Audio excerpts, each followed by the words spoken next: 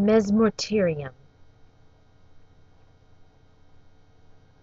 It is a journey, a dry and fabled Mesmorterium, the revolving pedestal on which we all spin, in gory kisses made to lie beside the beds of sin and forbidden, leather chafed in places unfamiliar with the grinding of skin on skin, fingers grabbing life in ways that are not theirs but find the fluency to grip, tongue speaking in bombastic nothings and sweet overtones that make you purr like a Harley running over the edges and killing the girl dead.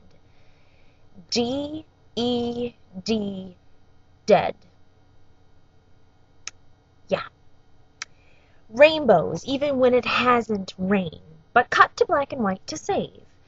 Faces blending into something less real and more like a mannequin with boobs out to here and just as plastic as a spork.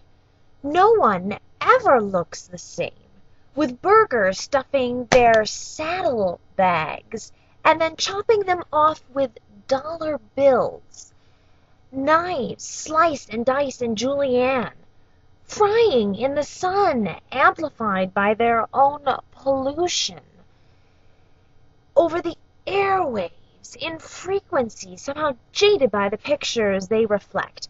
Paint yourself pretty and ignore the polls. There's no winner anyhow, except the loser. He gets to go home, where there lies a slap. A rap-tap-bam-slam with a black eye ending,